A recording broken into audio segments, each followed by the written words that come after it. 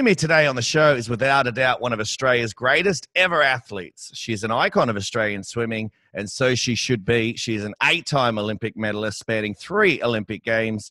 And in 2000 at the Australian trials, she beat one of the longest standing world records at the time, held by Mary T Meagher in the 200 fly. And yes, Susie, I could keep going, but all I need to say is today I'm joined by Madam Butterfly, and I think that says it all. It is my honor to welcome to Off the Block Swimming Podcast to Susie O'Neill. Susie, how are you going? Good, thank you. How are you? Mate, I'm very good. Mate, that nickname, Madam Butterfly, which was brilliantly and I think appropriately named by Ray Warren, if I'm not mistaken. Were you accepting of that at the time? Because I know you're pretty shy, so it's sort of giving you a nickname, pump your tires up. Were you happy with it? Oh, I loved it. The history of it was that Mary T Meagher, the girl who held the world record before I broke it, that was her nickname. Yep. So I kind of stole it. I was either Ray Warren or Wayne Smith from The Australian. Sort of around that time, some journalists started calling me that. And I love it. I love it now that, 20 years after I finished, people still call me Madam Butterfly, and I love it. I almost didn't give you the full intro. I almost went the opposite way today and just started with today I'm joined by Madam Butterfly and left it, because I think once I say that, everyone knows exactly who I'm talking to. Mate, I know you went for a swim today, and you do swim regularly at Yeronga Park, which is a great facility up there in Brisbane. How much fly does Madam Butterfly still do these days, now that she doesn't really have to anymore? Yeah, I rarely do butterfly now. If I do, I only do 25 metres in a row. Just because my shoulders get sore. I never had any shoulder problems when I swam, but I think now that I've lost a lot of the bulk, that holds my very flexible shoulders together, like most swimmers, I was hyper-flexible, hypermobile. So now when I get in that reach position, it just feels like my shoulders are going to pop out. So I haven't done... the last 200 fly I did was in Sydney in the Olympics, and I haven't done more than probably 75 metres in a row since then. Well, mate, I think still you'd put a lot of people to shame even if you just did 25. I certainly want to be doing a 25 push fly next year at Yeronga Park, that's for sure.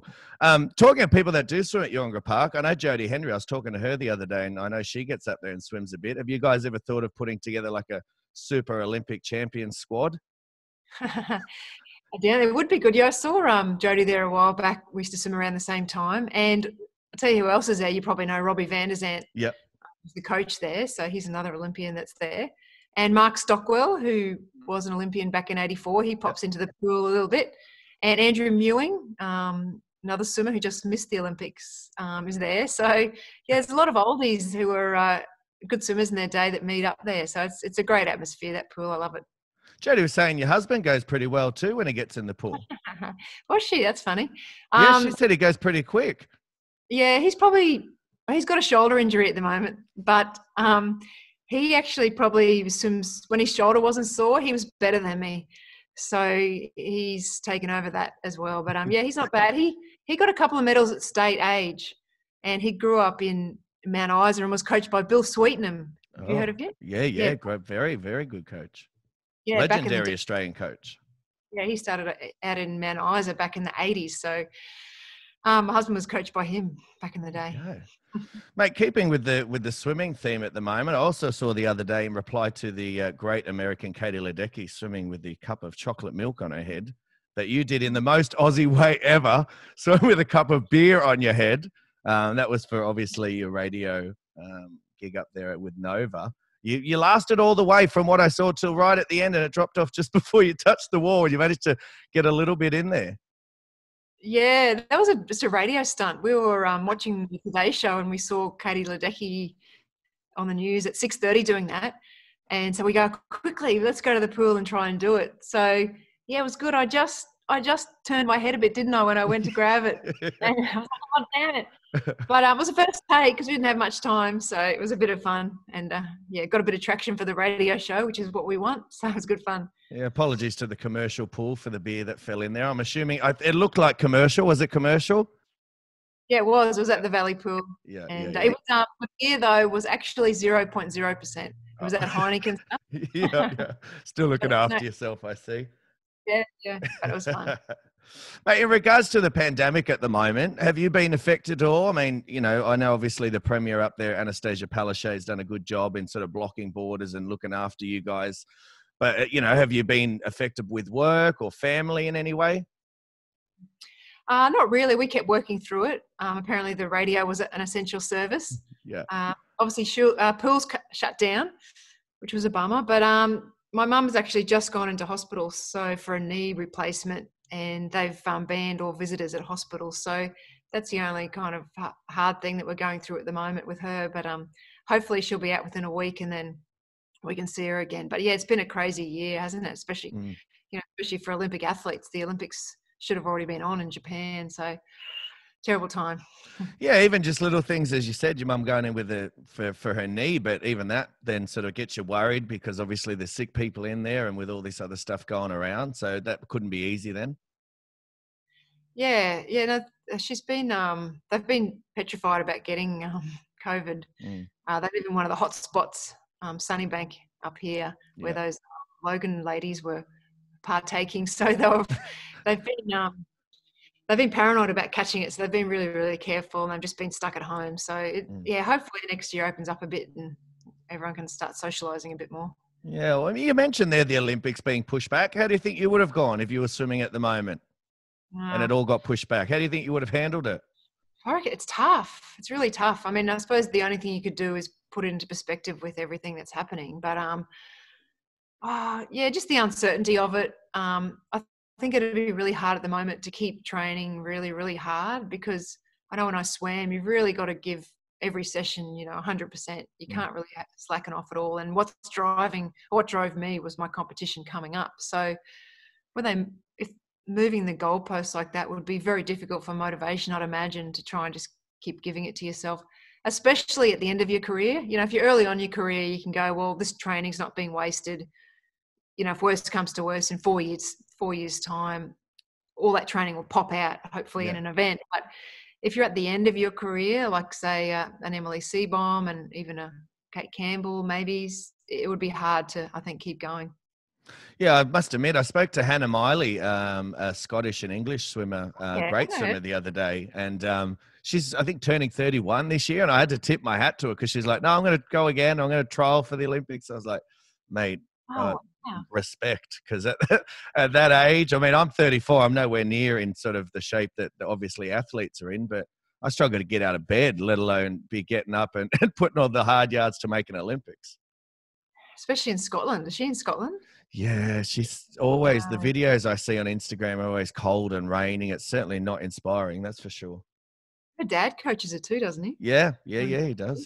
Yeah, I remember her back from, she's been swimming for years. Yeah, no, she's going for it. She's going for another one. God bless her. It's like after I finished swimming, she popped on the scene. But wow. No, exactly. Mate, let's get stuck into your swimming career now, and what a career it was. How did it all start for you? So what drew you towards the pool?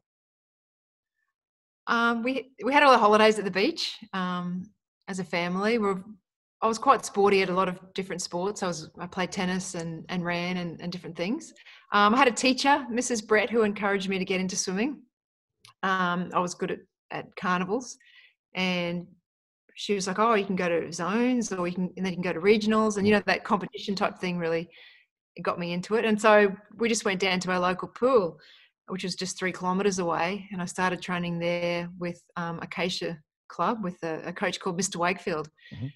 And I just happened to luck on to the best coach ever, especially for that age. And I've got such good memories of that time. I'm still friends with some of the people I swam with then. We were in the Super Sevens group. So we used to train from 7 to 8 o'clock in the morning. And I remember I would have been about 10, and we'd all drive to the pool. You know how you used to always have your cap and your goggles, ready to go. Yeah. Ready to go. Togs and thongs, I remember we'd wear with our cap and goggles. And I remember we put our bags like up on this, there was a rise with grass, and then we put our bags up here and the pool was down here. Mm-hmm. And I remember Mr. Wave, we used to always say, come on, Super Sevens.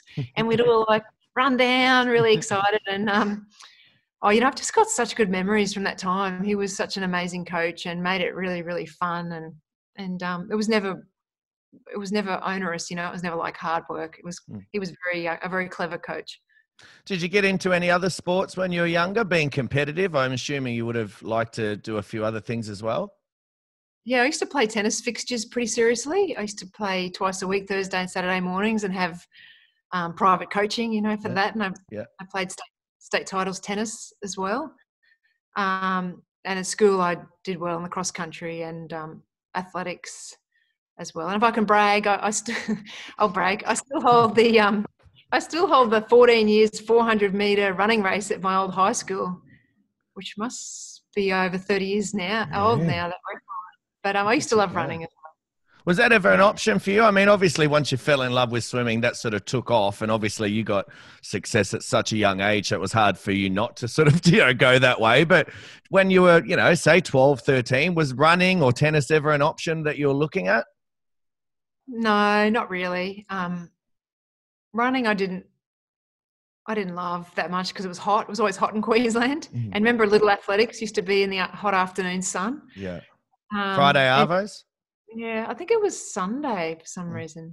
Anyway, and tennis, I didn't like all the thought process that went into it. You know how like the games used to go for so long that I didn't like that part of it. But swimming, I liked. It was pretty short, and I liked that it could control a lot of things. You know what I mean? Like in your lane rope, you don't have to worry about the ball coming back or people around you. You're sort of separated. So I just loved swimming the best. In my research, I found out a few things about you. And one was that as a youngster, one of the things your dad used to say or advise, his mantra was, actually, no, I'm not going to tell you what it was. I was going to get you to say what it was. I just realized what I put there. What did he tell you and how much did you take that to heart? Was that don't think you're better than anyone else just because you're good at swimming. Yeah. It's not so much that he said it. Both my parents had that attitude, but it's certainly something that was instilled in all of us as a family. So I've got a brother and a sister as well. And they were very mindful, my parents, of not building one sibling up compared to the others. They're really, and now I know that I've got two kids now myself. I've got a 16-year-old and a 14-year-old, and I can see why they did that now. At the time, I used to think that they weren't like other parents. They didn't really praise me a lot, or actually any of us siblings. My brother and sister are quite successful as well. They're both doctors now, but I think they were just trying to keep us grounded and just not get too carried away with it all, which I am very appreciative of now. Another thing I noticed in that, which I really liked, was that, definitely they were supportive of you, but they weren't too over the top, as you just said. And by that, I mean, with your swimming, they definitely trusted your coach and his direction. They allowed you to do your thing. How important is that, do you think, in terms of advice for parents out there that are listening to the podcast, to allow their kids to enjoy swimming and let them sort of do it how they want to do it and not make it something they kind of have to do and not like in the end? Oh, yeah, I think it's so important. My parents, from a very young age, told me that if I wanted to go swimming, then I had to wake myself up and then wake them up to take swimming, which I think is excellent. They weren't really involved. They didn't know any of my best times. They didn't really ask about training or swimming. They facilitated everything, which must have been very, you got to put a lot of work into that as a parent, driving your kids around and getting them places and that sort of thing. But they certainly never put any pressure on me. They didn't own a stopwatch, which was excellent. I don't know. It was just perfect. And all the swimmers that I know that really made it right at the end, like Thorpe and I can't think of any names. I don't want to name them. I know Thorpe's one of them I can think of off the top of my head. Their parents were not really into it, if you know what I mean. Yeah. It was, the swimmers are really self-motivated, and it's such a hard sport that you've really got to want to do it yourself. If someone's telling you to do it, then I don't think it's going to be a lot harder to make it. And I was always with coaches that my parents liked and trusted. So, they just left it up to my coach, and they never spoke to the coach either, which I think is another good tip for parents. Definitely. I agree with you 100%, especially with, getting yourself up. My dad was fairly similar in that way when I started in the gold squad, which, was a big move for me because I wasn't anywhere near the swimmer that you guys were. I don't even think I made nationals. But, he would say, if you don't want to wake up, that's all right. That's up to you, though. I'm not coming in to get you up. And the thing with Alan, I told you I trained with Alan Thompson, was if you weren't coming into training, you had to call him. You couldn't text him. You couldn't just not show up. You had to call and say, I'm not coming because of, whatever reason. And there was never really a good enough reason to call him. So I'd always have to, I better get up. Yeah. How'd you go with the mornings? I didn't mind the mornings, but I was just going to say that's the other thing my parents said, though. When I did start a season, I had to do all the sessions as well because it was quite often – I didn't go so bad with the mornings. For me, it was like the afternoons and especially, say, Friday afternoon. Yeah. And I remember getting picked up from school going, occasionally, probably like every second Friday, I don't want to go swimming. And Mum would say, well, that's fine. Don't sign up for it next season. You know, signed up for these training sessions, so I'm going to take you there and you'll enjoy it once you get there. You'll enjoy it once you get there. That was her big, I remember that was her big thing as well. Mate, I definitely can appreciate that. I do the same thing for work now. Apologies to all the parents of the kids I coach that are listening, but Friday afternoons is not the most enthusiastic thing to be driving to, that's for sure. Yeah, it's the hardest session, isn't it? But my coach back then, Mr Wakefield, used to pick me up for a lot of the morning trainings as well. So I can remember vividly, like we started at 5 a.m. at Chandler in winter. So he would pick me. Oh, I'm in Brisbane. Okay, you probably doesn't mean. No, I know. I lived up in Brisbane for 5 years, so I'm good. I know where you are.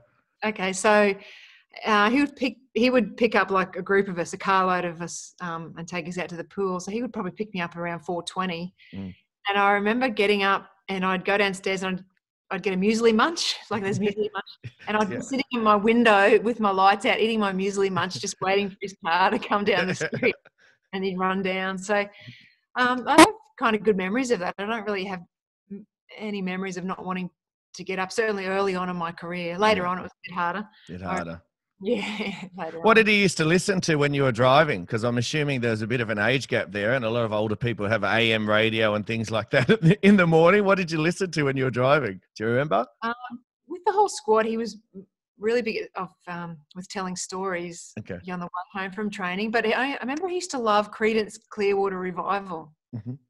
That's the main thing I remember. So he listened to that kind of era of music.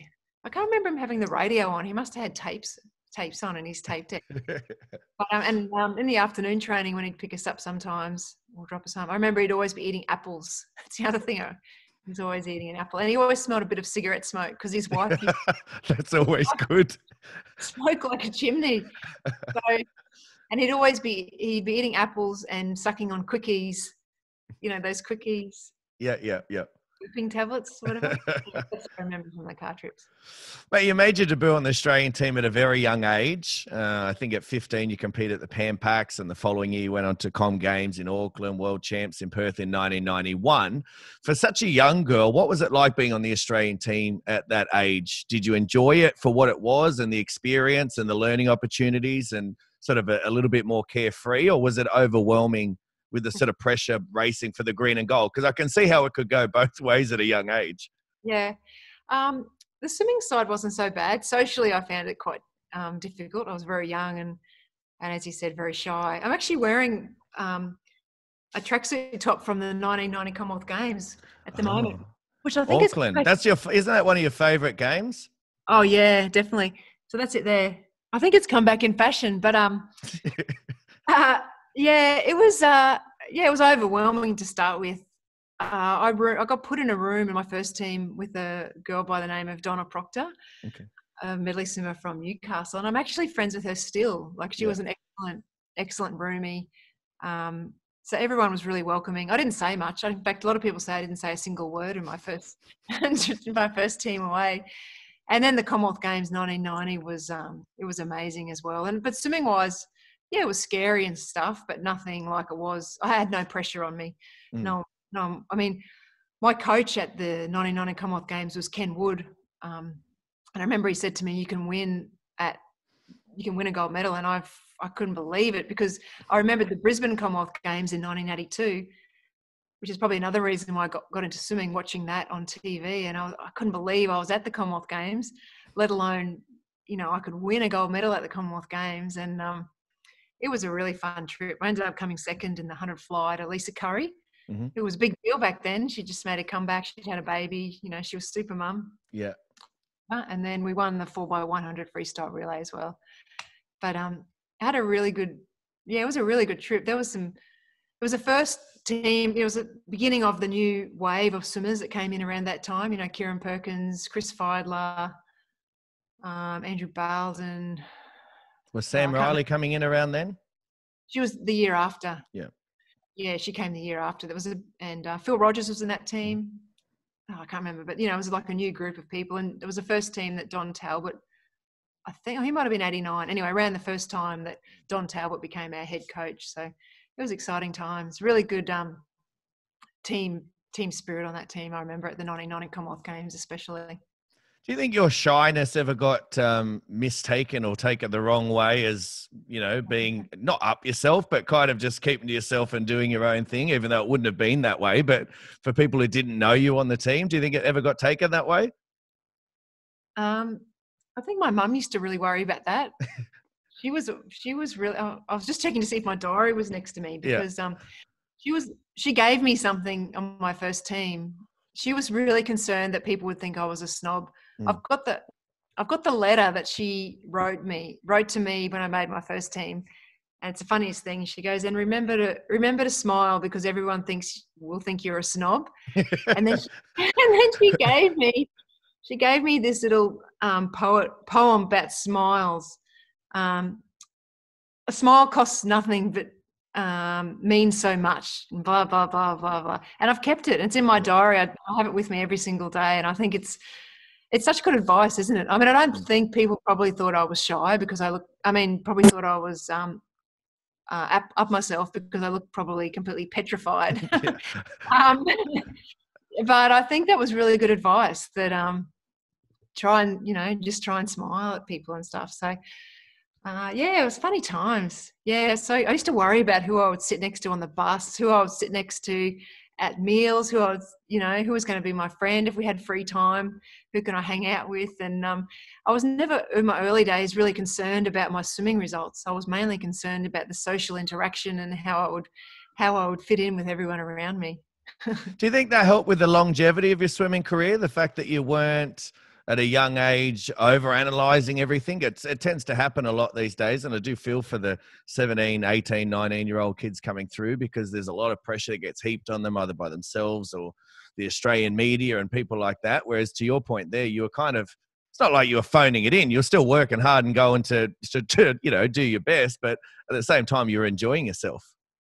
Yeah, well, in my mind, it was always just a hobby.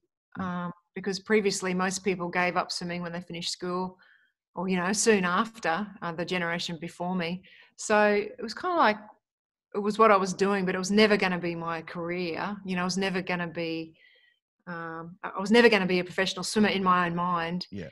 So it was certainly my early years a lot easier just to treat it as a hobby, which is a good way of being successful. When I got into my older years, that's what I tried to bring it back to, remembering why I did it and when it was fun. Mate, your Olympic experiences, and we'll get to Sydney a little bit later, but with Barcelona and Atlanta, 4 medals combined from both, getting gold in the 200 at Atlanta. Talk to me about your Olympic experiences and how much different or more confident sort of were you in Atlanta based off your, Barcelona experience 4 years earlier? Barcelona again was first time you do something is always really fun, isn't it? And the Olympics in Barcelona were amazing. We stayed right on the water in big high rises overlooking the water, and it was just beautiful, really beautiful city, really European feel.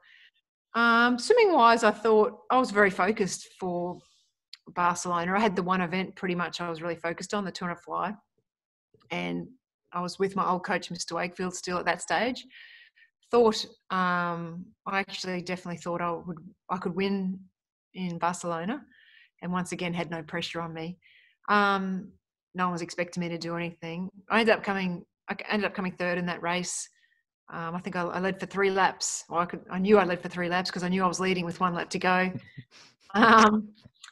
And probably just I'd taken it out a bit too hard because I really tightened up with 25 to go. Yeah. Ended up getting bronze, but I was really excited about getting that bronze. I remember I was really happy, and then just had an awesome time. I was still pretty young. I think I turned 19 at the games. So, it's a fun age to be at the Olympics and finish competing. Yeah. There was that village was amazing. There was a bowling alley, a cinema. Remember, free Mars bars and soft drink and pizzas, and it was good fun. I'm glad you mentioned that. I want to come back to Atlanta in a minute, but you've led me into what I was about to say next, so I might as well jump into it. The Athletes Village obviously was a different vibe, as you said, as opposed to, say, Sydney, because Sydney was such a pressure cooker in terms of the public and everyone's watching you guys and expecting so much. But at those stages, especially at Barcelona, did you feel a bit more free and able to just enjoy yourself a little bit more and actually take advantage of the village life and meet people and chat and be a bit more relaxed? Yeah, definitely. More so when the swimming was over. Because we're still, we were on a pretty strict regime with Don Talbot before the swimming had been finished. But certainly when the swimming was over, it was a lot more relaxed. You could come and go as you please. A bit security wasn't a problem. I don't think phones weren't invented yet, were they? So you kind of just had to be. You're meant to just be back at the village at a certain time, but they were pretty easygoing. We went out, to nightclubs and stuff, and had parties, and went to watch a lot of different sports as well. But it was certainly. It was fun.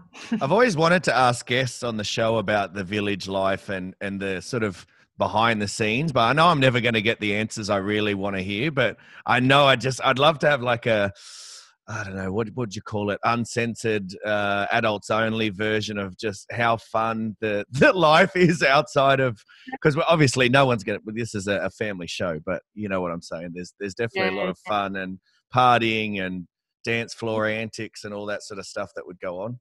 I reckon I didn't see anything too crazy, to be honest, but Barcelona was the only village that I stayed in when I'd finished competing. So in Atlanta, I was with my husband, Cliff, then. And so in the second week, I moved into his hotel. And in Sydney, I also moved out into his house. He was living in Sydney at the time. So Barcelona was the only time I spent in the village. But I think certainly I was still pretty innocent compared to most people. But I have heard all those stories. I haven't seen a lot of that, to be honest. But it's certainly a fun place for a teenager, to do teenage, stupid stuff. Yeah. What about Atlanta? Obviously, as I said, 4 years on from Barcelona, you were more experienced by this stage. I think you were certainly starting to dominate the 200 fly by that stage as well, and you were coming into your own, experience-wise. How do you look back at that? Yeah, well, I changed coaches in 1994, and I'd moved to Scott Volkers, and he'd been really successful with Sam Riley, breaststroker, and we'd kind of been pushing ourselves off each other, I think, in training and really, doing some crazy sets. So I arrived in Atlanta. I was the fastest in the world the year before, I presume. But anyway, I arrived as probably the favourite in the 200 metres butterfly, but still didn't feel any pressure because I hadn't really done too much, and felt really, really confident. I thought that I would probably win in Atlanta. It's easy to say that, I suppose, after you've done it, but I felt really good. It felt like everything went pretty well. I felt really fit, and I was doing really good times in training, and ended up winning the 200 fly there. So it was a good meet. The actual Olympics experience wasn't anywhere near as fun as Barcelona. They did really. It was a really terrible Olympics, actually. We just stayed in a dormitory, university dormitories, and they didn't really go to much effort. It didn't seem like to make it a really razzmatazz type Olympics, but the results were good, so that's the main thing. Hey, 2 years before, as you just mentioned, you made that decision to leave longtime coach Bernie Wakefield and train with Scott Volkers. Firstly, I just want to touch on, I love how you do call him Mr. Wakefield, because I think it's a show of respect and almost how the Americans call their coaches coach. I don't know if you watched all those American movies, it's always coach, coach. I find that super respectful. You don't see that these days. People, no, they don't even just call me my name. They call me other sorts of things behind my back. So it's not even just my name. But how difficult was that decision to move programs at that stage? Because he obviously had a profound, impact on you and your swimming career. So it must have been a big decision. It was and it wasn't. I look back at it now more and think, oh, wow, that was a big call to do that. And that must have been heartbreaking. But at the time, I was pretty cold-hearted. I knew that I felt like I had to change coaches or retire. Felt like it was that stage. I don't think it was as dire as that, but in my mind, that's what I felt like. I felt like I hadn't really improved in a couple of years. I felt like the squad at Mr Wakefield's, most people had moved on. I was a lot of the times just training by myself, and Mr Wakefield was just sitting down in a chair. He wasn't really dynamic at that stage. He must have been getting close to 70. So I was finding it harder and harder to go training. And then I went in 94 Commonwealth Games and 94 World Championships, and I wasn't really happy with my results. Looking back, they weren't that bad, but I think Commonwealth Games, I don't even know, maybe 3 silver and 2 golds. And then the World Championships, I got bronze in the 100 fly and bronze in the 200 fly to 2 Chinese. And Sam Riley had some success against the Chinese swimmers. Yeah. And many swimmers in the world who were beating the Chinese women at that stage. So I was like, I want to go where Sam is so that I can beat the Chinese as well. So it was difficult. Our relationship was really fractured. And then he ended up dying 3 weeks before the Olympics started, which I found really, I was probably more upset then than I was, leaving when I left him. I was and then when I retired from swimming, it's come up a few times. To be honest, it's come up a few times in like therapy situations, and I didn't, and I've kind of regretted how I treated Mr Wakefield and how I really thanked him properly and what he did for me and that sort of thing. So he had a really big impact on my swimming career, massive. He laid all the groundwork, and I think he had a big impact on me as a person as well. I spent more time with him than my own parents, as you know, is what happens when you're, swimming from the age of 10. So he had a massive impact on me growing up. And then I was kind of pretty cold-hearted when I left him and kind of just blocked him off, which must have been really upsetting, I'd imagine, for him. Yeah. Is that just the swimmers thing, do you think? Because swimming can be quite all-consuming, and you almost have to be super selfish at times. And certainly I think that the best swimmers have to be even more so, because you've got to be, so diligent and getting all the right things, and you've got to be comfortable with it. And it's almost like, everything revolves around you, and it's, not in a bad way, but that's what swimmers do. So, and then you've removed yourself. Now you're older, you can look back and go, oh, wow, maybe that was a bit too much at the time. Yeah. I mean, I didn't see it at the time, but my siblings quite often bring up, my brother and sister, that I was really selfish and self-centered. And I'm like, really? I feel like out of a lot of athletes I know, I'm not really that selfish. But you kind of you kind of have to be. If you want to be the best in the world, you got to get enough sleep. You got to make sure everything is right. And when you're living with other people, you can be a bit intolerant of others if you feel like they're affecting, how you're training and your success. But yeah, they hated it sounded like, growing up. Well, it wasn't just you, mate. I've talked to a few athletes about it and legends, and I know Libby Trickett certainly brought it up when I talked to her that, life after swimming was, not as easy to adapt to, because all of a sudden you've got to, worry about your partner and your family and all these other people, and you're attending to everyone, where when you're a swimmer, everyone's attending to you. It's, I've got to train today, I've got to do this, and everyone works around that. So it's not just you, mate. I think it's definitely a swimmer's thing. Everyone, yeah. Yeah, I found that too when I had children as well. Yeah, it is hard to think of other people. I feel like that's all I do now is think of other people. Yeah, it's gone all the way around. Yeah, it's done a full circle. Don't worry about that. What about Scott Volkers, mate, and your work with him while we're on your coaches? What influence did he have on your career, and certainly, towards the end of it? Yeah, so I spent my last 6 years with him. He was an amazing coach as well. He just had so much energy on pool deck. He knew the right things to say. He was really calm at big competitions, which I really, really liked.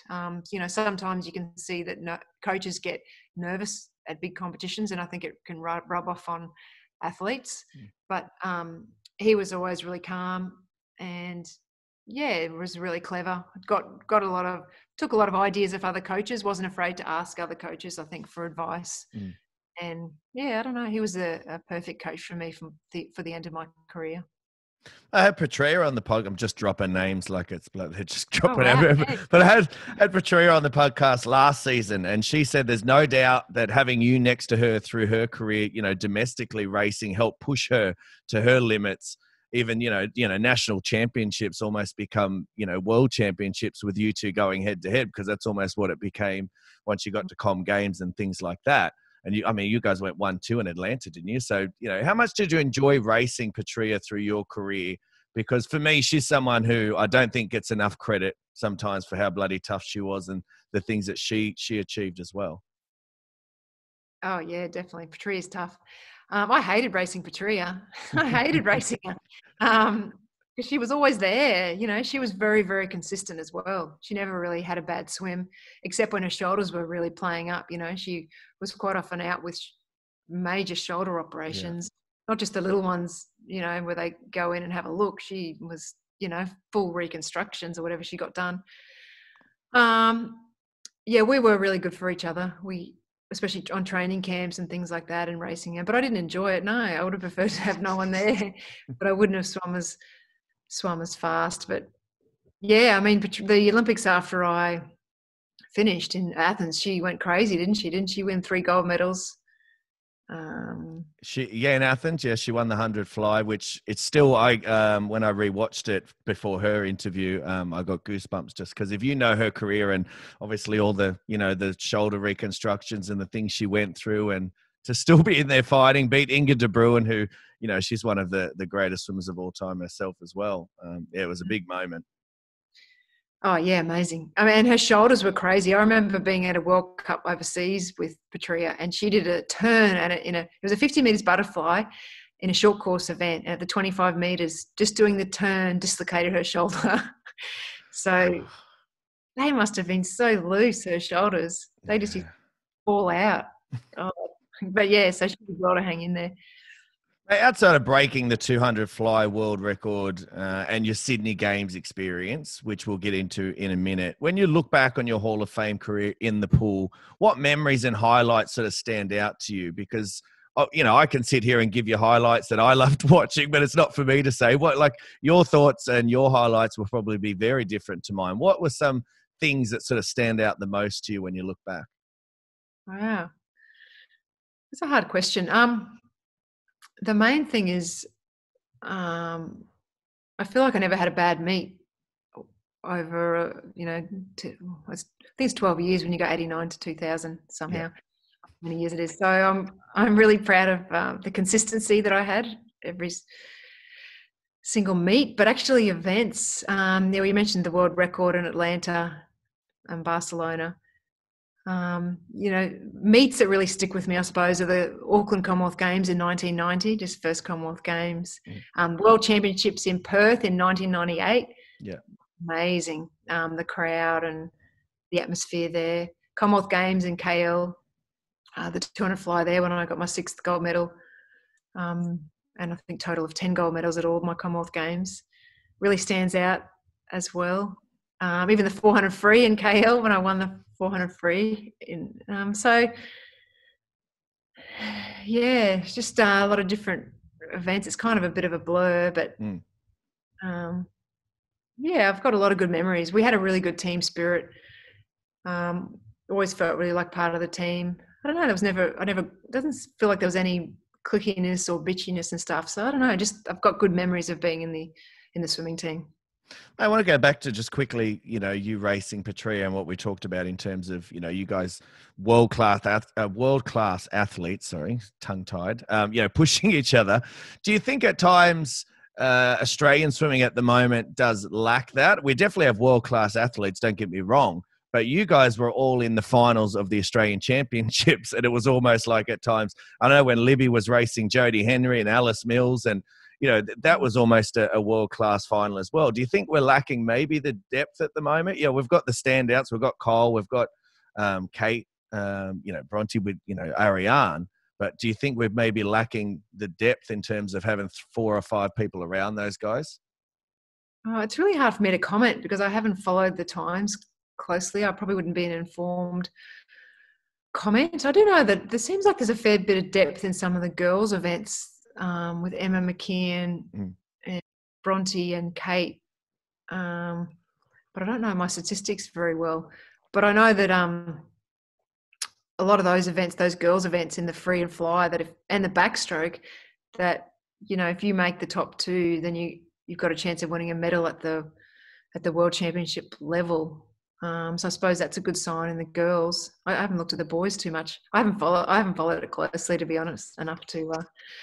No, you're all right, man. I'm sure there's people sitting there going, "Well, what's his informed opinion anyway? He's just a coach from Sydney, so it's all good." Oh, you probably follow the times a bit more. When you really do it, what's happening and yada yada yada.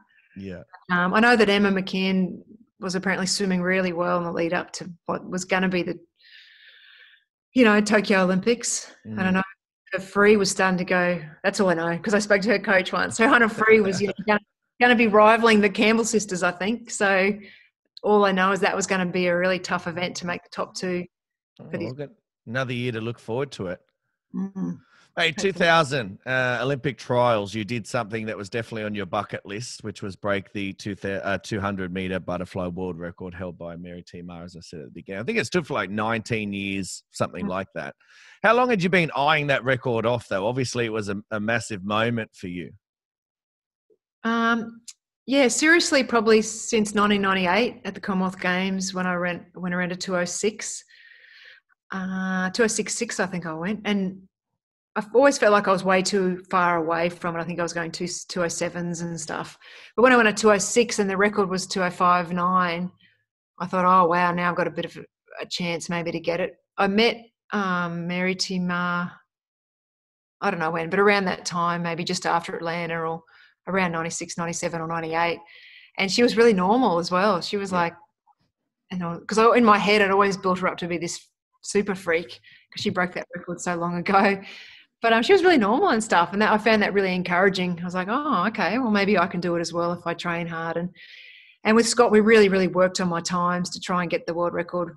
We had to go 28 for the first lap and then 32, 32, 32 approximately. So we really worked on, I remember, the splits for that. And for a while there, I'd get the first 3 laps, but it'd always drop off a bit in the last lap. And I was meant to hold 24 strokes, I remember. When I broke the world record, I'm not even sure if I held 24 strokes on that last lap. But that was what I was meant. I've never looked at it that closely. But I know that we worked on it for, specifically with the exact splits. It's one thing to say I want to break the world record, but, when you start getting down to the actual splits of how are we going to physically break this world record is around 1998. Oh, yeah, I rewatched it earlier. If I'd known you wanted just stroke counts, mate, I could have counted it for you. But I rewatched it earlier. And actually, I have some of the, you wouldn't know this because I don't know if you're an avid listener to Off the Blocks, but I have commentary on that race on the opener of my podcast because I love Ray Warren. Everything about his commentary is the best to me. And I don't think anybody captures the big moment quite as well as he does. And he was cheering you on the whole way. Come on, Susie. Come on, Susie. When you touched the wall and you saw that you did it, what was the feeling, the initial? Was it relief or was it excitement? It was relief. It was like, because I knew it was probably going to be the last time I'd be able to break it. This was the trials before Sydney Olympics when I broke it. And at the Olympics, it's very difficult to do good times generally because of all the external factors of pressure and living in a village and everything that goes with it. It's kind of a lot harder event to do fast times at. So I knew it was my last chance. I knew I was going to win that race. So it was virtually like a time trial, a bit like a training time trial. So when I finally broke it, I was like, I remember thinking, oh, yeah, I finally got it. And then obviously did that dance on the side of the pool that I'd always joked about, the year previously, joked that I'd do this dance if I ever broke the world record. And And I did, yeah. It was exciting. It was a good night. It was a fun night, actually. I'm pretty sure Alan Thompson was there the night that I won. Because it was at Homebush, and we just went across to the pub across the road. And it was just myself and my family and a couple of friends, and it was some coaches. I'm pretty sure, like Alan Thompson and Tony Shaw and that gang they used to hang around. And so it was a fun night. Yeah, he would have. I don't know if he was. He wasn't head coach at the time, but he was certainly, I think, team manager around those times. He was definitely on the team as team managers, that's for sure. I remember he had such a big presence. I think it was the Sydney Olympics ticker take parade or whatever you guys did. And the commentators didn't know. They thought he was security because he's just got such a big presence. I remember them announcing, they've got security. And I just thought it was hilarious. Yeah, I think he made a better team manager than team coach, actually, because he was more that secure, that sort of tough guy, keeping everyone in line type person. Yeah, he was.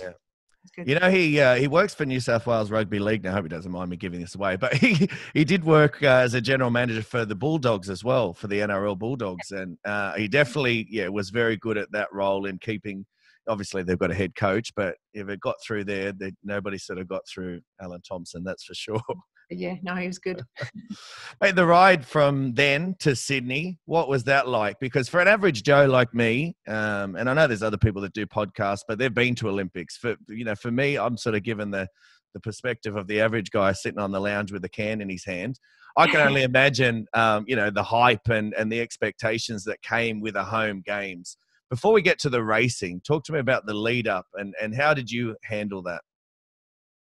Yeah, it was pretty intense. The whole lead up to Sydney. We got the Olympics 7 years before we actually held it, but that last 3 months after the trials, it really sort of went up a couple of notches.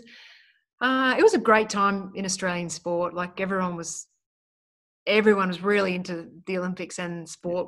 It was a crazy, crazy time. I was pretty well known back then, so whenever I went outside, people would know who I was and kind of openly come up to me or that type of thing, which is good. But like I'd be in the supermarket and people would say, I bought tickets to your gold medal race and I can't wait to see you win the gold medal and you can do it. And I mean, it was really good, but as it got closer, I started to get a little bit nervous, thinking, oh God, this is everyone's expecting me to win here. Yeah. I've got to win pretty much. What if I don't win and that sort of thing? But it was weird. We had a team camp in Melbourne just before it. It felt different to any other Olympics because it was pretty cold. Every other Olympics I'd been to, it was in summer and it was over in the Northern Hemisphere. So it was a weird build-up, and I remember being in Melbourne before it. That was pretty low-key and that was good. But, yeah, it was just weird. Yeah, it was a weird time. But, yeah.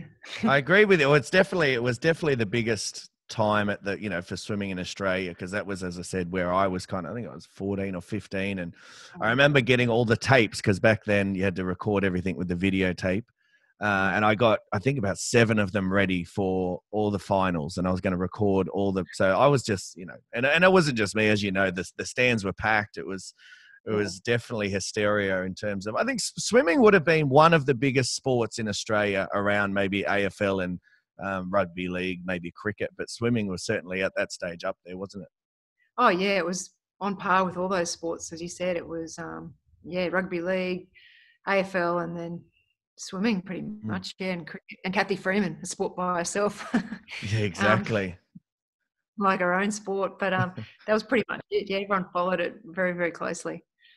How much did you enjoy the relays in Sydney? I mean, we're going to get to the individual events, and everyone always talks about the individual events, but I think something that gets missed sometimes is, you're racing with the girls. You got 2 silvers, 4x1, 4x2. And how did you, enjoy racing with the girls? Because I know, as you said, you're a good competitor, so you would have enjoyed being in that team environment as well. Yeah, I love the relays. Both those relays were after all my individual events. My main individual events were over as well, so which made it even more enjoyable. But relays, yeah, I never got as nervous for relays, which was good, and generally swam quite well. The lead up to the Sydney Olympics, we were really focused on the women's 4x2 freestyle relay. We really thought we had a chance of winning that. We had a really good team bonding sort of around that leading up to it. So yeah, that was a good event. The final ended up being myself, Gian Rooney, Petria Thomas, and Kirsten. I always forget her maiden name. Kirsten.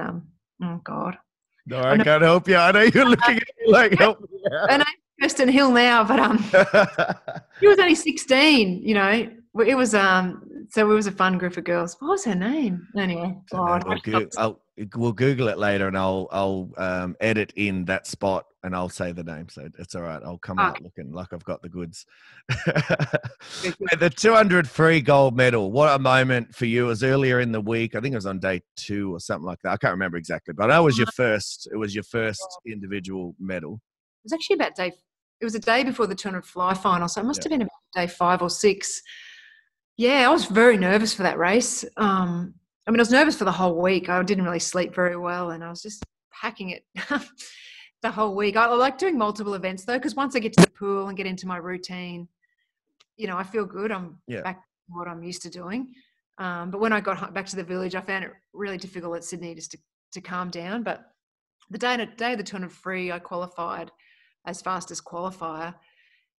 And at about lunchtime that day, when the finals of that night, about 6 o'clock, I was hysterical because I looked at the times and no real super fast times had been done. And I was in really good form. And so I knew that I should probably win the 200 free. And that made me more nervous, which seems ridiculous. But, you know, when you go, oh, geez, I really should win this race because there's no one else in good enough form at the moment to beat me. So I rang my husband, Cliff. I was crying and I said, I don't want to go to the pool. You know, I remember I was counting down the days to when the swimming was over, when the Sydney Olympics was on. And he said to me, it's a swimming race. Go to the pool, put your togs on and swim as fast as you can. And it was actually really good advice for me to remember exactly why I got into it in the first place. You know, it's a swimming race. And I ended up winning that event. So it was weird. I mean, I never really focused on that event the whole time of my career. I only really focused on it leading into Sydney because of the relay, and I thought we had a really good chance of winning the 4x200 freestyle relay. But to get the gold medal was a bonus. Tell you what, you didn't die wondering. You took it out. You were leading on the first 100 turn. I rewatched that today as well. Okay, yeah, I'm not sure my splits of that race either. I think you went out in 50. Oh, I don't want to get it wrong. I was going to say 55. Would that be about right?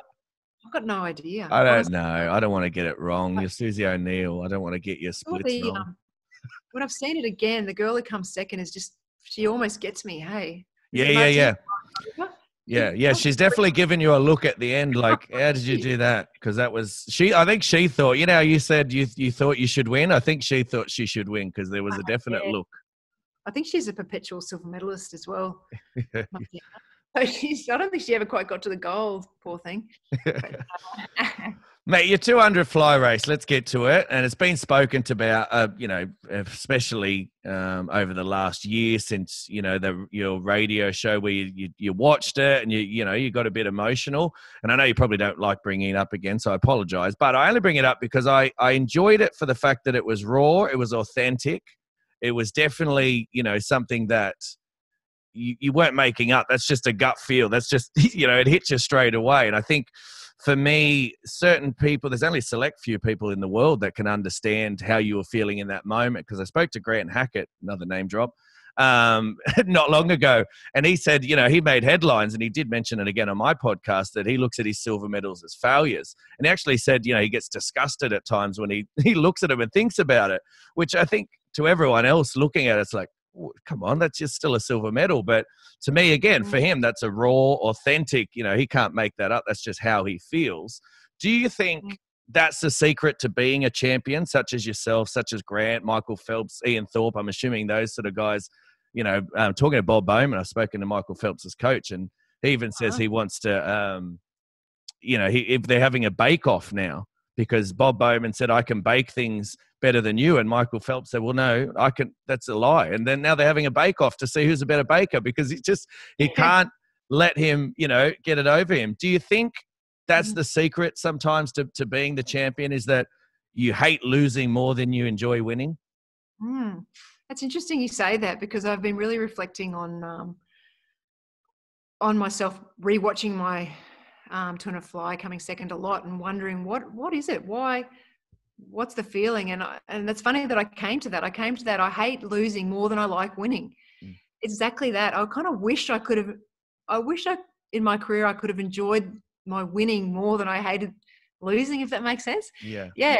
It's really weird. And I think, and that's the other thing I've come to after, it was good to do that thing where I cried, because it made me kind of question a lot of things in my life, or how my brain works and that type of thing around things. And I go, well, I hate it that I was like that, and in my swimming career, but it actually is what made me successful. The fact that I was really hard on myself is what made me good. So I have to kind of like it. And that's another thing I've spent a bit of time in therapy talking about, actually, to be honest, because it doesn't really work in real life. I'm telling you, being hard on yourself as much as I was as a swimmer and taking that through to real life is not healthy. It doesn't work, and it's not fun. So I've basically spent the last 20 years, or probably the last 10 years, trying to unravel and unlearn all the things that made me a really good swimmer. And I know that when I talk to people, they say, at what cost? But at what cost was that? And I say, but I don't care at what cost. I would still I would actually still go and do it all again, because that's what I really wanted to do. And I achieved everything I wanted to achieve. So I don't care what it cost me. I kind of don't, which seems dumb, doesn't it? I mean, I'm working on those things, and I'm definitely a lot happier and have a slightly different mindset than I had when I was a swimmer. But that is what made me successful. So I accept those parts of my personality for what they are. Mate, it doesn't sound stupid at all. And I think nowhere near in terms of what you went through, but I know for myself with coaching, with the podcast, I mean, I'm super competitive. I'm not going to lie about this. If I see another podcast is doing well, I'm thinking, well, hang on a second, we should be doing better. And I start doing, 2 episodes a week, 3 episodes a week. I can't. It's just in me. My wife has said to me many times, like, I don't want to talk about the podcast anymore. Can we just stop talking? And it's a natural thing to be like that. So certainly not in any realm of the same what you went through, but the same idea. I can definitely appreciate what you're talking about, and it is very, very hard to find the balance of just switching off and appreciating the work you actually are doing. Yeah. It's funny, isn't it? Do you reckon you're born like that, or do you reckon it's your upbringing? I always wonder that. Yeah, it's a good question. I think it's a bit of both. I think it's definitely, like, if I look back personally for myself, my dad loved sports. He was very competitive. I still remember him waking me up one morning. Australia played Great Britain in the Rugby League World Cup, and I can't remember, Ricky Stewart passed the ball to Mal Meninga. Anyway, they scored a try, and it was 3 a.m. and he woke me up, but he was so passionate about, being a part of the team and the win, that I think it did sort of lead me into always, if I was going to do it, I wanted to try and be the best. Yeah, it's a good mindset, isn't it? I think people are a lot happier sometimes if they aren't like that. But, I think definitely people. I kind of wish we could be one of those people like, I'm happy. Don't need to keep ticking things off to. I think we'd get bored, mate. I think we would get bored if we were like that. I think we'd start going, okay, well, what's the next mountain to climb? What's the next thing that you can? Because I know. Are you still training to do like a triathlon or something like that? I did an Ironman last year, and I think that pretty much ended my triathlon career. Yeah. But I still, I like to keep fit, and I'm in my husband's cycling group, and I can barely keep up, and it irks me. I hate being the slow. I absolutely hate being the slowest in the group. I don't know if I want to put the training in though to get better up in the group. I think I've got to find a new group where I'm one of the best. Mate, if you could go back into the marshalling area and you could speak to yourself before the 200 fly, because I know how nervous you were. You've spoken openly about, the nerves behind it. And now everything we know and everything you've just spoken about in terms of unraveling all of that stuff over the last 10 years, what advice do you think you'd give to yourself then? Just if you could just whisper a few, a sentence in your ear. Yeah.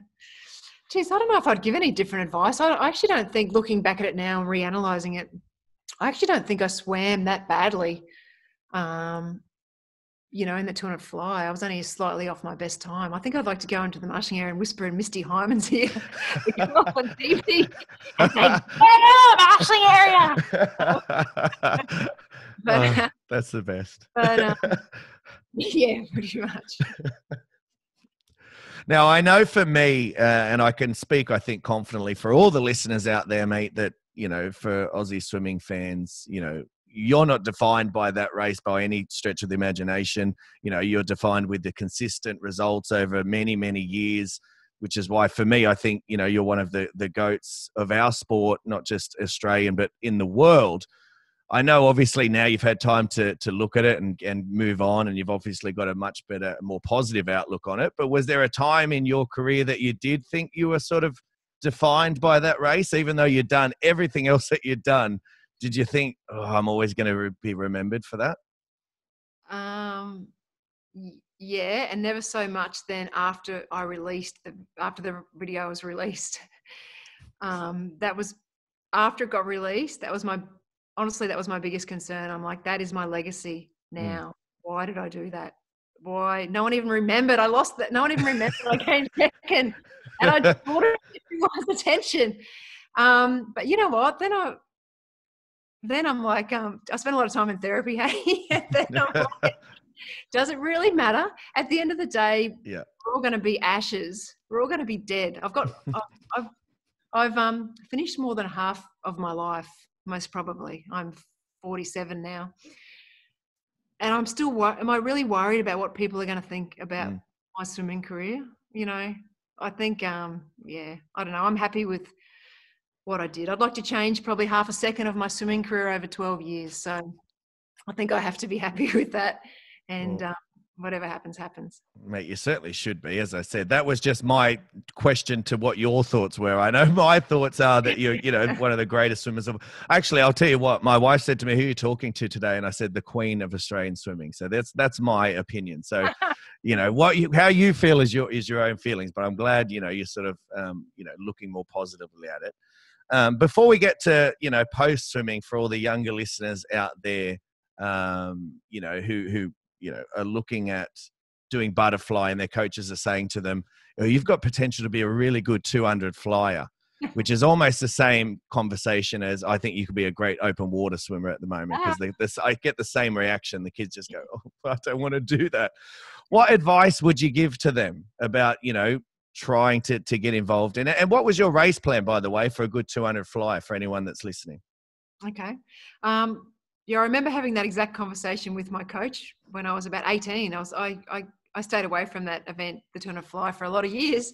But at 18, he said to me, you've got a good chance of doing well in this event. And I remember I was like, I don't want to. But then I'm like, do I want to win? Do I want to be successful? Then I've got no choice. And it's not, I reckon open water's heaps worse than 200 fly. I reckon. Well, I do too, but I'm just saying the kids, I get the same reaction these days. 200 fly in a race to me is no different from 200 free, but the training is only slightly worse. I wouldn't say it's hideously worse than 200 free, but anyway, I'd say just do it. Just do whatever event you're good at. You don't really have a choice. Your body and muscles, your genetic makeup, I think, kind of dictate that for you anyway. But race plan was break it down to 450s, and especially in the race, because I was so nervous, the first 50 I had to feel like I wasn't even trying, because your adrenaline makes you go a lot faster than your perceived effort. I felt like I was going easy, but I'd quite often be going really fast. So the first 50 I had to just go really slow, and then the next 3 50s had to be 3 even split 50s, building each one. We always worked on building each 50, and then turning, building, and then turning, building, and just trying to get those 3 50s as even as possible. And it felt very easy in a race. Definitely the first 3 laps, I felt like I hadn't even was puffed. And how I swam those first 3 50s determined on how that last 50 was going to feel. Yeah. Yeah, and generally the last 25 is when you was when I really felt the pain. So if you look at trying to fly, but in my head I'm thinking, well, it's only really 25 meters of pain because, you know, the first 3.5 laps you just going through the motion. Was that all the question? There was one more question in that, wasn't there? No, that's all right. No, that's good. You've just made me think of another one because I want to go back to that world record because I've spoken to Eamon Sullivan, Jodie Henry when they broke world records, and they mentioned that when they broke the world record, it didn't actually feel like they broke. It just felt the easiest swim they'd ever done. Is that the way you felt when you broke that world record in the 200? Definitely, but definitely. When I broke the world record, it felt easy. But don't you think that's just because you've broken the world record and you? Well, I'm not, mate. I am not a world record holder in anything, so I would not know. I reckon that if I had just missed the world record and touched the wall and looked up and saw I just missed it, I would have said, "Oh, that last 25 killed." I reckon. I don't know what actually, you know, what's real and what's perceived. Well, it also could have been because they broke the world record in the 100 freestyle and you did the 200 fly. So maybe the pain at the end might have just been a little bit more. Yeah, exactly. But certainly when I broke it, I'd done my best splits. You know, I'd split it the best that I could, and the right stroke rate at the beginning. That first 50 looked really effortless. Like it, as you said, it didn't look like, you know, you weren't ripping in a tear, and that's for sure. It looked comfortable. Yeah, and you know that from swimmers. Hey, like I suppose Kate Campbell's probably the best example of 100 free in Rio, wasn't it? When she obviously, her stroke rate was slightly too high the first 25. Yeah. And she didn't look bad, but the last 25, it sort of comes back to haunt you. So, it's really important to get that for the first half of your race, do it properly, and then your second half will be a lot more enjoyable. It is a fine line. So we talk about these days about easy speed. I don't know if that's the term you guys used to use, but it certainly can confuse people at times because you say it's easy speed and they go out too slow, and you say, but you said easy. So no, it's still got to be fast, but it's got to be and it's got to be soft hands and all that sort of stuff. So it certainly just doesn't happen at the click of a fingers, as you mentioned. You know, how many years were you toiling away at doing those 450s, and you practiced it for so long? Yeah, a couple of years, wasn't it, for the actual world record splits? And then when I started really concentrating on my 200 free, I started really using the same mindset that I had for 200 fly, and I hadn't really done that so much. And for me as well, I used to always have a couple of things I said over and over in my head to stop that chatter, you know, that you get sometimes in races. So for me, it was always, I just thought long and strong, because we'd practice the stroke rate and the times and stuff. So there's nothing worse than when you start talking to yourself in a race. Well, it could be worse. It could be, oh shit, no, I knew this would happen. So at least long and strong is much more positive. Oh, exactly. Yeah, if I didn't do that, that's what I would have been saying. Mate, how'd you handle life in retirement from swimming? Because, you know, there's a lot of things, you know, they get talked about in terms of, I know a lot happens in rugby league, you know, players when they leave, all of a sudden they lose their identity. You know, they used to be a superstar and now all of a sudden they've got to, you know, go work and building a house or something like that. And they struggle to sort of find their feet. How did you go when you stopped competing? I went a lot. It was a lot harder than I expected. I must admit, I thought because I had achieved all my goals, I wanted to retire when I retired, and I had a good relationship and didn't have any money worries as such, that I thought I would be fine, to be perfectly honest. But I didn't count on sort of the emotional feelings, the withdrawal symptoms that I had from probably from the highs, the real highs that I got from swimming. So it took a little while to adjust, that's for sure. The best thing I did was start doing regular exercise again, which took me a long time to get into that. But I think as ex-athletes, it's just important that we just keep moving. I think I was certainly used to endorphins from exercise. So I try to exercise at least an hour a day now. And I know if I haven't for a couple of days, I start to feel a bit funny. So, it's been 20 years now. So it was a little bit of a roller coaster, I suppose, for a while. For me now, I'm doing something that I love, and it is kind of similar to competing at an elite level. I work on radio, live radio on a breakfast show, and so it gives me a lot of those buzz, you know, that I enjoyed from my swimming career. You know, the fact that it's live, and if you make a mistake, it's it's not a big deal, but, you're not meant to make mistakes and things. You can't just rehearse. Not like a podcast where I can edit it out and fix it all up and make it, Yeah, so it's like that sort of stuff. So, and it's something that energizes me. It's something that I feel like I can keep getting better and aim towards and set goals and that type of thing. So I'm I'm really, really enjoying life at the moment because I feel like I've got other things, I'm not just the next swimmer, if you know what I mean. For me, I've got other things I'm aiming towards. I'm glad you brought us to that, because that was going to be my next question. This is how just talented you are at all this sort of stuff. Now, you led me to the next question without even knowing it. How did a self-proclaimed shy person by nature end up on breakfast radio in Brisbane? And not just any breakfast radio show, because I lived in Brisbane, so I know it's pretty much the #1 FM radio show in Brisbane. And how much do the boys help you in sort of feeling more comfortable and coming out of your shell? Because I know they're hilarious. Yeah. Oh, I got it through the boys. I got the job. So it's been about 7 years now since I've been on the show in any capacity. So 2 of the guys on the show, Ash and Lutzi, I knew when I was swimming because they were sports reporters for 4BC and a couple of other stations. They were sort of around, and they're similar age to me. So they were looking for a girl, and they got me to come in and fill in for Mitch Lewis, who's our sports reader, who's actually Wally Lewis's son. But he'd gone away on his honeymoon, and so they got me to come in and fill in for a week. And then they're like, oh, why don't you just hang around, for one session, whatever, blah, blah, blah. So I've been there ever since, pretty much. I haven't really left. But, yeah, they've been so helpful. They've really, really...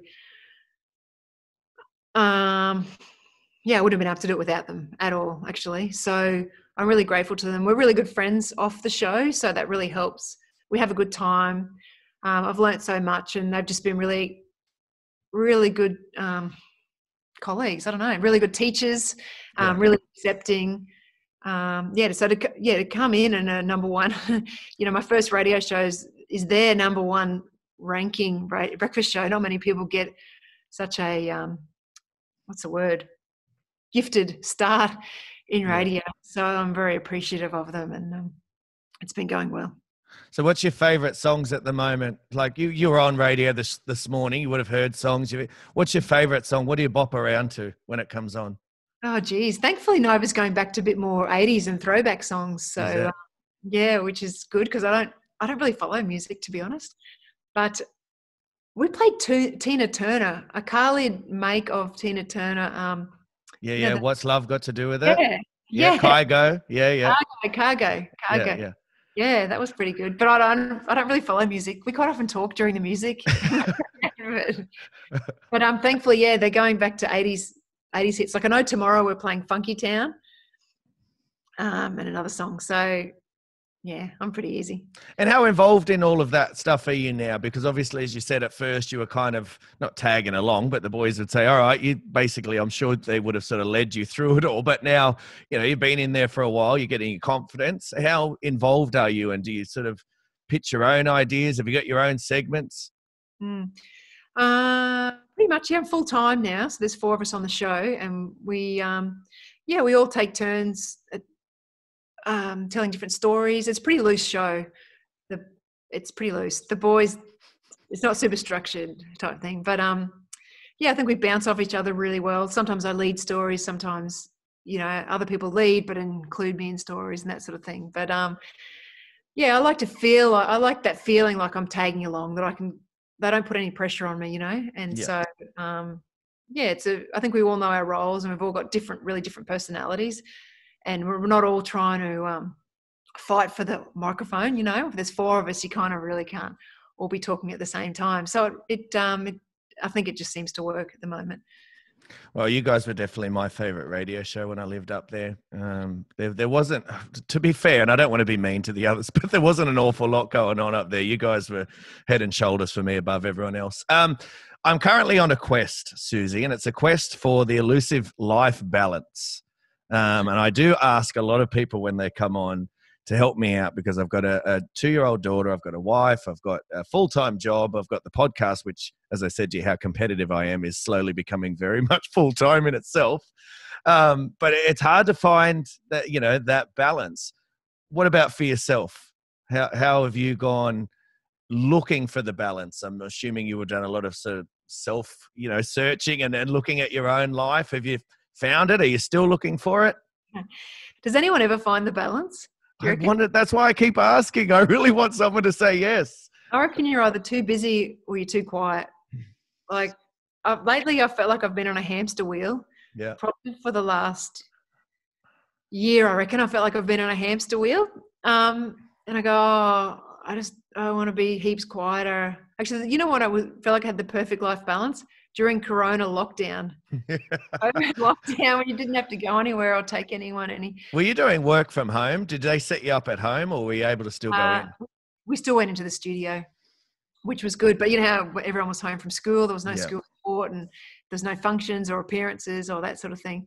But I don't know. I'm someone who think, like you said, I think I have to be kind of busy. I don't know if I could ever not have things going on, because I don't know, I'm just that type of person. But yeah, I'd like to be a bit quieter than I am currently at the moment. I've got a few things going on that are a little bit busy, but hopefully in the next 2 months or so, it'll quieten down a bit.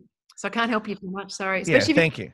Especially if you've got little kids. Because one thing for us is in 3 years' time, all our kids have finished school. Yeah. I figure life will get a lot quieter after that.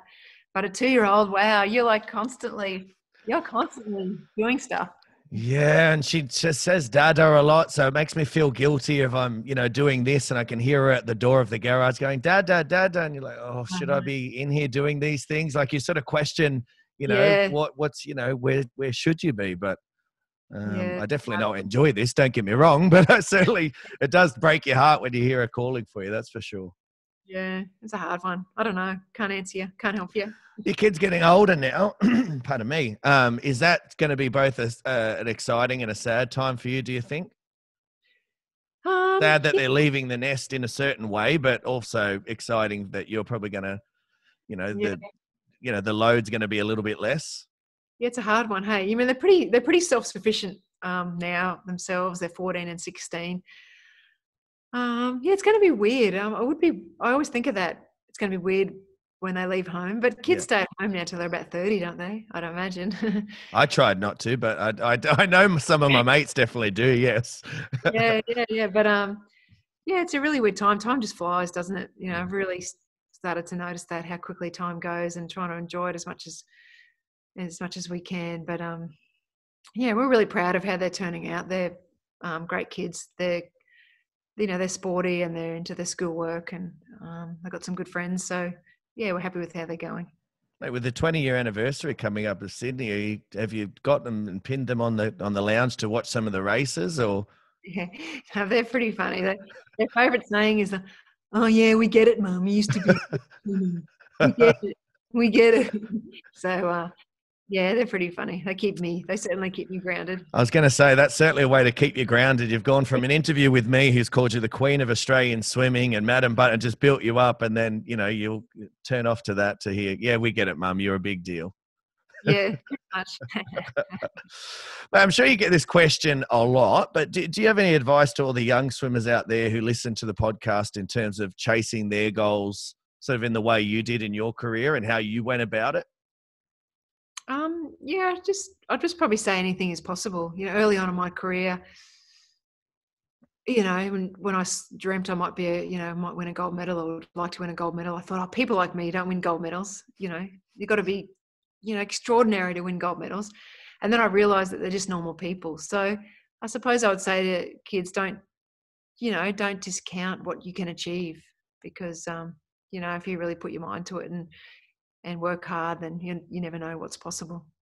And I was really big on not missing any laps and not missing any training sessions. And I think eventually consistency adds up, But you've got to really love doing it, as for swimming. You've got to, you've got to be passionate about it and want to put the effort into it. It's a difficult sport. My kids detest it. They can't understand why anyone would want to do it. They are really shocked. They go, "What did you really like? Did you really like going to swimming training, Mum? Because we hate it." So, but I think if you love it, you love. Only swimmers know the feeling, don't they? Yeah. So, if you love it, and then just really believe in yourself and train as hard as you can and be consistent in each session and see what happens.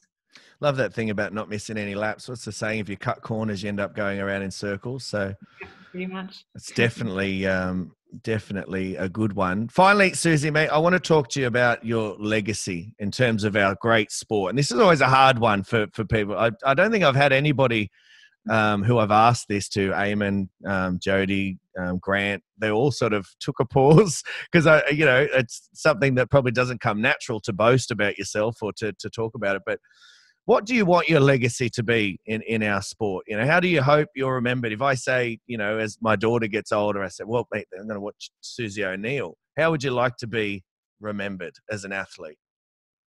I think as someone who always gave 100%, always, never was soft, always gave everything in every race she did. And I'd like to be remembered as a good sport, actually, as someone who was a good sport and, was a really good competitor, but I felt like I could still be friends with my people I was racing against. So, I felt like I could compartmentalize my sport as a competition in a pool. So I'd like to be remembered like that, someone who gave 100% but left it in the pool at the end of the day. Absolutely, mate. Well, I think that's a perfect chance to wrap it up, mate. I want to thank you for coming on the show. I know you're busy. You worked this morning, went for a swim, so I really appreciate you coming on for a chat. It's been my honor and my privilege to go through your remarkable career. You're a champion in and out of the pool, one of the most inspirational athletes ever in our sport, in my opinion. And I want to thank you, for your unbelievable contribution to our sport, one of the toughest, most determined and gifted. I think, you've got to have, a big heart and work hard, but if you're not gifted as well, it certainly can only take you so far. So I think one of the most gifted athletes we've ever had. It's been my pleasure to have you on Off the Block Swimming Podcast. Thank you very much. Today's episode of Off the Block Swimming Podcast is proudly brought to you by Arena Australia and Arena NZ. Today's episode of Off the Block Swimming Podcast is proudly brought to you by Pro Swim Workouts.